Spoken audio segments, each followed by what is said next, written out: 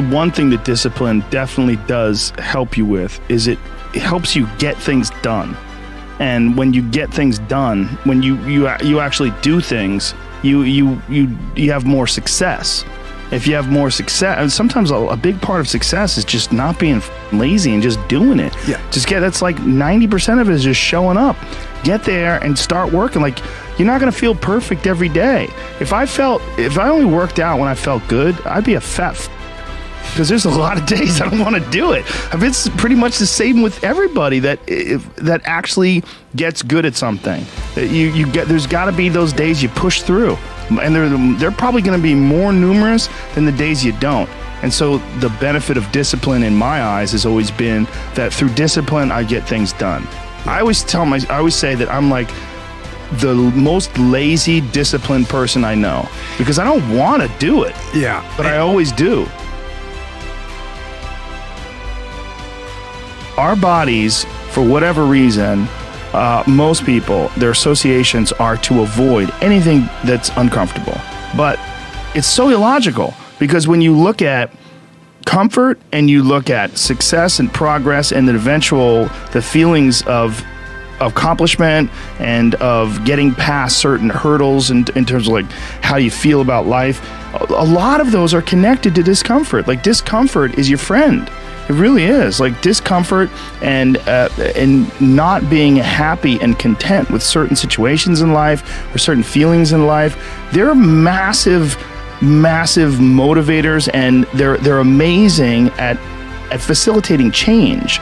And yet our instinct is to avoid those and just sit on the couch and watch some reality show about dudes who make moonshine with our jaw open, like, it's bizarre.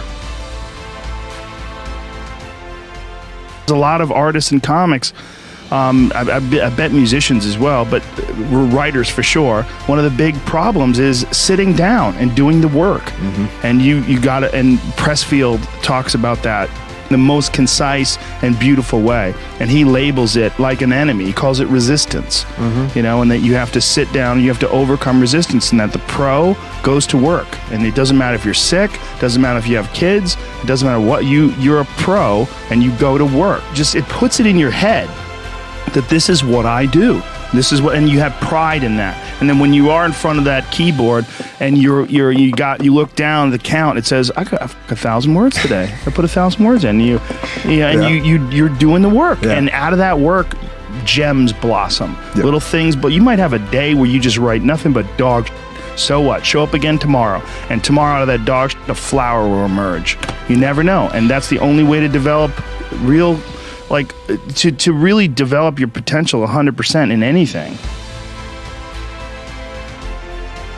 If I look back on anything I've ever done, mistakes I've ever made, paths that something that I put out that I didn't quite, man, maybe I just waited 3 months before I released that, or maybe I should have, re-edited that blog post a couple more times before I put it online, or those things drive me crazy. The things that I've done have driven me crazy, but yelling at someone I didn't have to yell at them for, or whatever.